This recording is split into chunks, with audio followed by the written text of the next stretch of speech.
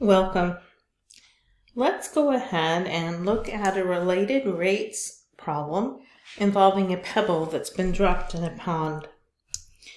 The pebble was dropped into a pond, which causes ripples in the form of concentric circles to form. The radius of the outer ripple is increasing at a constant rate of 6 inches per second. When the radius is 4 feet, at what rate is the total area of the disturbed water changing? So in this example, we are relating the radius rate of change to the rate of change of the total area.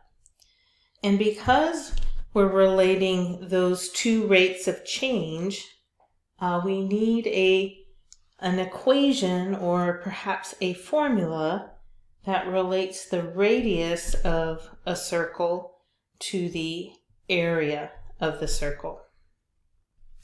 So we know that the area of a circle is equal to pi r squared.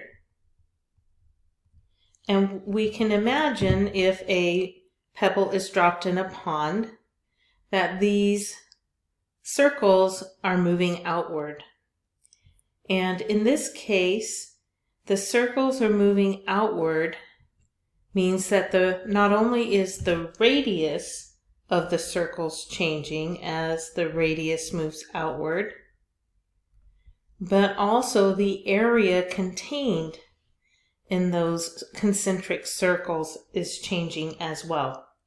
So when we look at our equation, area equals pi times r squared, we need to realize that the area of this disturbed water is changing because the radius of the circles are changing.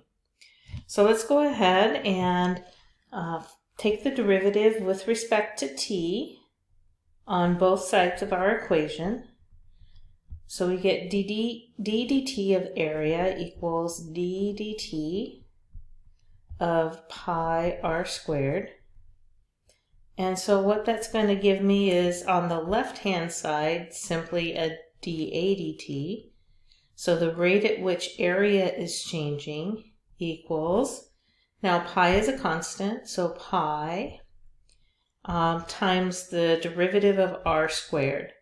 And the derivative of r squared is going to be 2r dr dt, because we know that that radius of those circles is changing over time.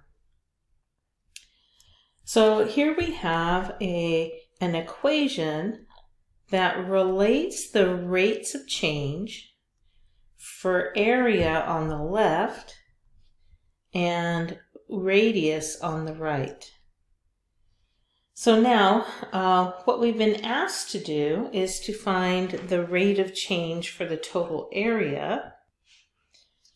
And so we can notice that this equation as it currently stands has the rate of change of area equal to this product that we see on the right-hand side. So what do we know? Well, we know from this sentence the radius of the outer ripple is increasing at a constant rate of 6 inches per second. That sentence tells us that the rate of change of the radius, or dr dt, is 6 inches per second. And then, what else do we know? We're told we're interested in what happens when the radius is 4 feet. So this tells us we're interested in what happens when the radius is 4 feet. Now, something to notice is that our units of measure for the radius are different in the two phrases. In our dr dt, the radius is measured in inches, and when the radius is 4 feet, that's measured in feet. So let's go ahead and convert the 4 feet to inches. So that's going to be 48 inches.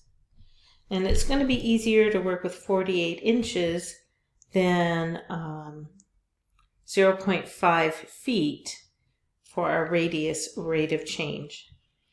Okay, so what do we end up with? We end up with dA dt equals pi times 2 times my radius, which is 48 inches, times my rate of change for my radius, which is 6 inches per second.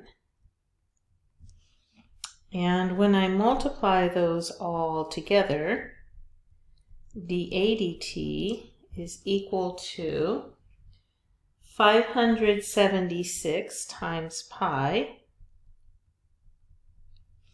And notice my units here.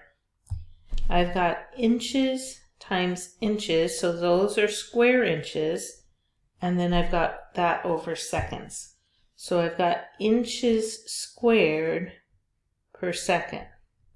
Now hopefully those units make some sense to us, because notice that our rate of change is area per time, and area is measured in square units, in this case square inches, per unit of time, and our per unit of time here is seconds.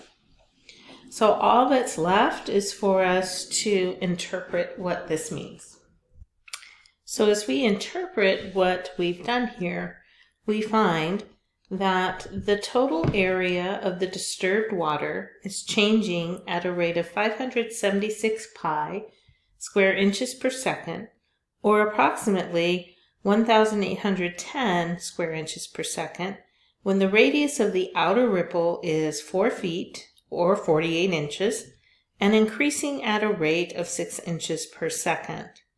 So we're really not done with this answering this question until we have interpreted what we found in the context of what we were given. I hope this is helpful.